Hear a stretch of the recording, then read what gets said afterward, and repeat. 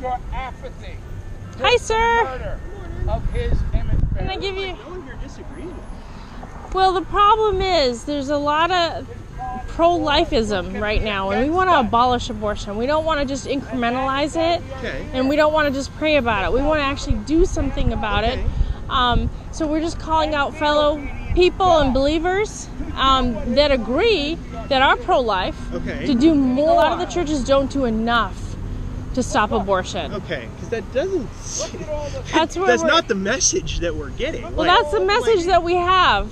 That's our message. Because like the Catholic Church is one of the few Christian denominations that actually agrees that life begins at conception. A lot of them do go out, which is way better than a lot of the most typical Christian churches, which we do appreciate. But it needs to go beyond incrementalizing it. It needs to go to the point where we need to abolish this. We need to abolish it and use our hands and feet as God intended us to do and abolish it. So we just need more done. We need more done. No more pro-lifism. We want to abolish it, just like we did slavery. You know, we just need more people out there actually doing something about it, being the hands and the feet. I 100% agree with you. The message that you're delivering, no one here is getting that message.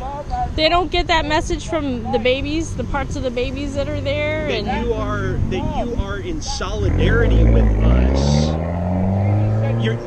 The message is very protesty. It's very, you are doing something wrong. This is the message that you stand out in front of an abortion clinic and deliver.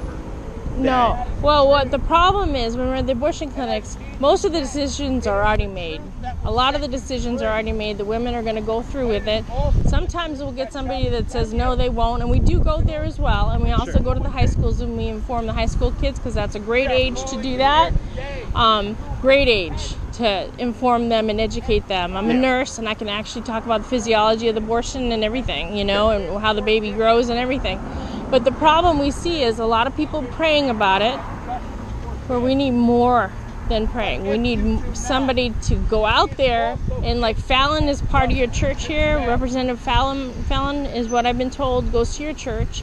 And he's someone that didn't push through that abolish abortion bill. So we're really sad in that respect. That makes us really sad that he didn't go ahead and push through that abolish abortion. It wasn't an incremental abortion bill, it was an actual abolish bill. And he just let it lie, and he didn't do anything about it. So we need more people to stop letting it lie. Do more. You know what I mean? Do more. You know? Let's not let those bills lie. Let's do something about it. You know, we lobby, we do whatever we can to educate and to let people know that it's murder of a baby.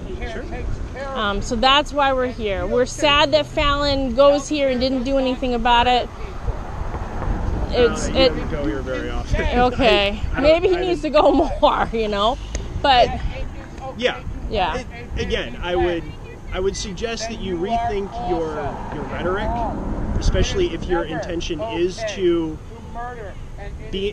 agree with us, because your message is very adversarial. Well, so I'm personally extremely confused. Like you do realize this is a Catholic church. Yes, we do. Catholics agree with you. But do you know we also go to all the other Christian churches too, not just the Catholic churches? We do. And we call out our fellow brothers and sisters, and we ask them to please don't be apathetic anymore, which most of them are apathetic. I understand. You know, so we have a society apathy towards this Holocaust.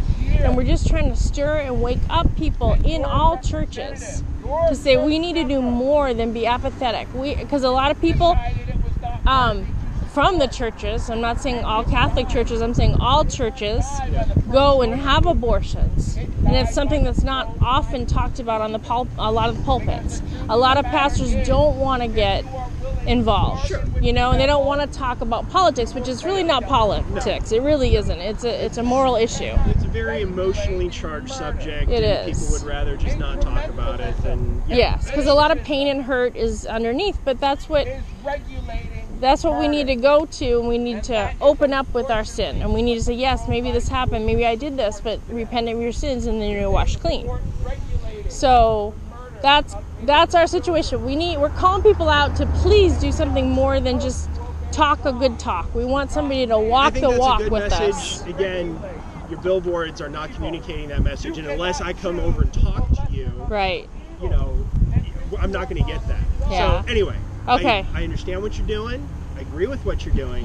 Mm-hmm. Try maybe rethink the message a little bit because it's not getting communicated properly. Yeah, I think we're just trying to like stir a little bit. Hello, you know what I mean? Let's talk about this. Let's not pretend it's not You can't stand happening. with a billboard on a street corner and invite people to Just talk. in the time it took you to Well, we keep it's- asking people to talk and read our literature, but nobody seems to want to, except for you, which I appreciate. You came out and talked to us. I totally appreciate that. That is Yeah. true. Well, Take there care, you go. sir. Make breakfast for the family. All right, God bless you.